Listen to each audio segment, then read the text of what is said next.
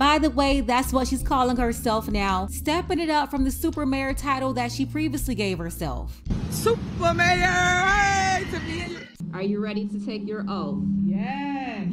Tonight, Dolton's new mayor, Tiffany Henyard, sworn in. Dolton residents, I am reporting for duty. Henyard, now the first woman and the youngest person All right.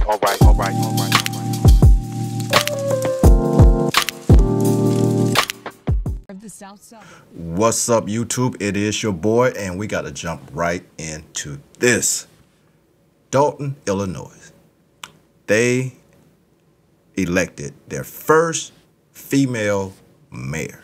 And this was a great time for a lot of black women. And on top of that, she's a single mother.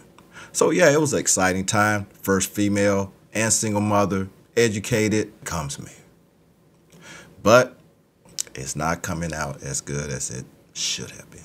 This young lady is trying to run this town like a dictatorship.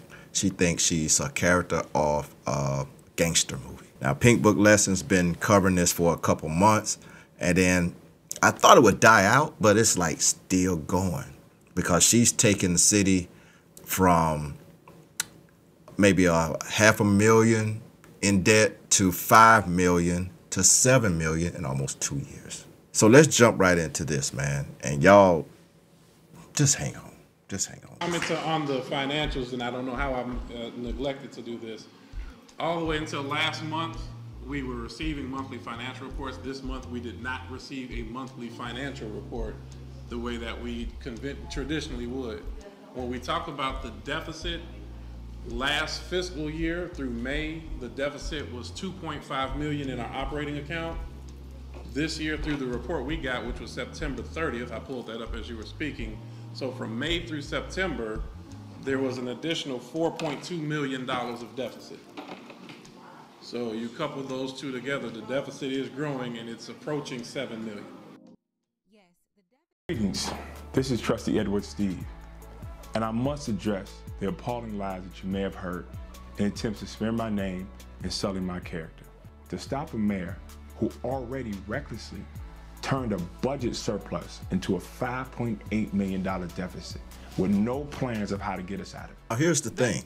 This mayor has been out spending money on herself. This is the crazy thing.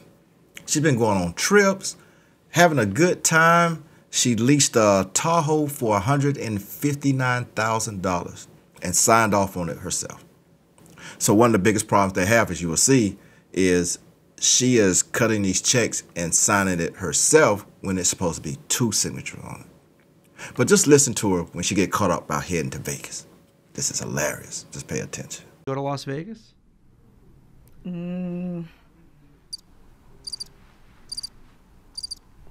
What is that? No comment. You don't know if you were in Las Vegas? Of course I do. Were you? It's not paid by them. Did you fly first class to Las Vegas? Any other questions? Actually, yes. Mayor Henyard and other top officials traveled to Sin City in May to attend a shopping center conference. It's unclear if it helped Dolton land any deals. The credit card records do shed some light on tax dollars spent at several restaurants near the Strip, including Cafe Hollywood and Hot and Juicy Crawfish. They show township taxpayers also spent money on the Vegas trip on everything from steak dinners to hotels, and $3,741 just on Henyard's round-trip flight. But I shouldn't have to sit up here and break all this down. Now, once all the trustees start realizing that their budget has gone up, their deficit's gone up, they start looking into things. And once they start looking into things, the mayor starts taking away their privileges, to include locking them out their offices. Check this out. This is the assessor's office. Cassandra Elston has been the assessor here in Thornton Township for the past 10 years, an elected position that helps residents deal with exemptions and property tax appeals. But when she arrived at work this morning, something strange happened. This was your office? Yes. What happened when you tried to open it? He doesn't work. Not only had Elston been locked out of her own office, but boxes of sensitive documents that she kept in her office were spread around the common area. So who did this to you? Well, I imagine this new supervisor, Tiffany Henyard. When Tiffany Henyard has become a political lightning rod since she was elected mayor of Dolton, making $46,000 a year, and last year appointed Thornton Township supervisor at more than $200,000 a year. Elston has been critical of Henyard's spending at the township and believes getting kicked out is political payback. But this is not going to stop me. This is my job. This is what I get paid to do. Mayor locking the trustees out of Village Hall tonight, forcing them to have a meeting out in the parking lot, all of which has Dolton residents shaking their heads in disbelief. I think it's deplorable for her to lock out elected officials, not only the residents, but the elected officials also, so they can conduct the business of the village. Okay, so a lot of this stuff makes you like just really wonder, like, what is going on? Like, did she come out just trying to be this little pleasant little young lady? You know, oh, everybody like her. Then once she got there, she was like, okay, I'm going to take it for everything. Or the power just went to her head. But did they ever do background checks on these people? Because once you do, a few things come up. And then she went ahead and hired, well, I'm going to let y'all see it, and I'll be back. Henyard, arrested July 20th, 2016. Released July 21st, 2016. Criminal trespass to vehicles. This is someone who's breaking into vehicles. And here's her address, and it's Dolton, Illinois. So could this be Tiffany A. Henyard, super mayor? Could this be the mayor? Now, this is 5 years before she became mayor, so she's 32 here. Does this look like Tiffany A. Henyard, super mayor? No. Let's see if we can find something else. Let's see if we can find the arrest record. Oh, hey, I already found it.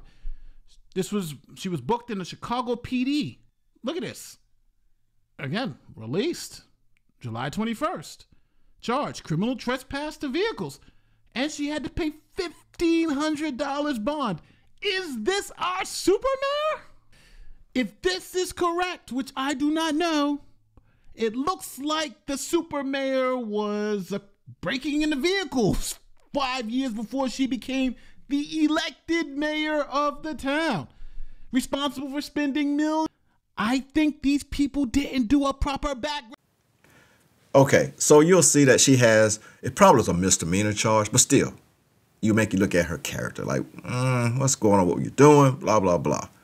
But since she's been mayor now, she has like gone over everybody's authority. She's just doing what she want to do. And since she's trying to get rid of so much of her staff now, the trustees, because they are questioning what's going on, where the money's going. So she's getting rid of them and trying to bring her own people. Except she's not doing her background checks either. She brings in an old friend who happened to have a certain type of assault on young minor women, spent 25 years in jail, and thought it'd be a good idea to bring him in on a six-figure pay, and it'll be nothing. 46-year-old Lavelle Redmond is close friends with Dolton Mayor Tiffany Henyard, who in September hired Redmond as a code enforcement officer without the village board's approval. Redmond served 25 years in prison for the brutal gang rape and beating of two young teenage girls in the 1990s. Now, when she was questioned about this guy, she claimed she didn't know this about him. But if you did your background check, you'd have known. And plus, it's an allegation that that's her friend. And y'all known each other for a while. So when this man just did 25 years, you think you didn't know that? But check out the next lady she hired, one of her friends who was a waitress, and you give her a six-figure job with no experience. And listen how she talks to the people. And here's another one of her pieces that she put on the game board to ensure that she can grow and maintain her dominance in the area. That's Carmen. Carmen is the assistant to the mayor in Dolton, and the mayor also appointed her as a board of trustee in Thornton Township. A woman that the mayor took from being a waitress at a very popular restaurant, who's got a questionable background herself that includes fraud, and now she's a runner for the city girl mayor and even making important decisions as a Thornton trustee. Imagine being incompetent with no experience and being placed in positions overnight to make upwards of $115,000 while also allegedly benefiting from Section 8 living and assisting the mayor in draining the town into a $5 million deficit. We're going to now I want y'all to listen to this young lady, how she gets up and try to defend the mayor and some of her staff by disrespecting the elderly people in the room. Now, this is one of her new employees. This is how she's talking to the elderly people that pays her salary. Respect is something that's earned. It ain't something that's just given because you 100 years old. Respect is earned. Can you be quiet, please? No, exactly. Okay, Chief. Enough. And I do too. Enough. And I do Enough. too. Be quiet. Disrespectful. Ignorant. You a clown. Look what you got on. You know what I mean? And see, this is what you get when you hire people that's not professional people. This is what you get. And you know, she get it. Basically, she copying her mayor. Because this next clip, I want y'all to see how this mayor showed up to one of their town hall meetings. This woman came in as Nino Brown from New Jack City. Dressed just like him. Check it out. During one of the town hall meetings, the city mayor shows up as the character Nino Brown. We all know the old movie Nino Brown, the drug dealer from the movie New Jack City.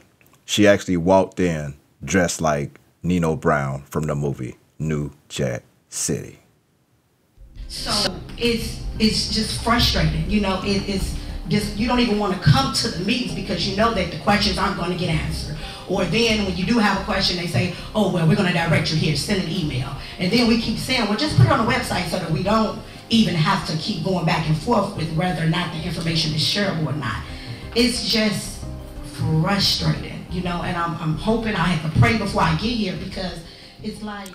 Well, the super mayor starting to get a little nervous, you know, because everybody's starting to look into the financials. So she's trying to figure out a way, how can I pay some of this money back? So this woman decides she want to tell the police force to go out and ticket everybody. Just ticket people. And these people thought, like, what's going on? They thinking they're getting $50 tickets. They getting $500 tickets. And if you don't show up on this certain day, that ticket would be $1,000. So that was her way of trying to get this money back. And I want y'all to look at the line of people that was ticketed and what they had to say. Check this out. Only on 2 tonight, outrage in a different south suburban town, Dolton. Hundreds of people lined up to pay tickets they say they never should have gotten. As CBS 2's Jermon Terry explains, they were told to show up in court today where the fines would double. Usually the trains are the loudest noise in south suburban Dolton. Yet on Thursday, the rumble came from hundreds in long lines outside the municipal court. How long were you in that line? I can't even tell you, man. It was a long day. Yeah, I sat down, I stood up. I've been in line for 2 hours. They are all here after getting slapped with various citations all of a sudden by the city. Now, Dolton is a city of, like, I don't know what the population, but it's a small city, but they have a income medium of $24,000. $24,000. So you have a medium of $24,000 and you are writing $500 tickets. So it's a lot going on with this situation. I'm surprised they hadn't had this place audited yet, because somebody need to come in and find out what's really going and put a stop to this, because it's gotten way out of hand, way out of hand. This little lady has gotten to a point where she just thinks she's invincible. Like I said, she is trying to be New Jack City, Nino Brown, but she probably didn't see the end, where he was destroyed at the end. Well, guys, that's all I got on this crazy lady right now, but believe me, there will be more. So before you guys get up out of here, make sure you hit that share, like, subscribe, and that notification bell to get the next video. And also click on the small videos that pop up over here, over there. But as always, and always, it is your boy, Mr. Nobody.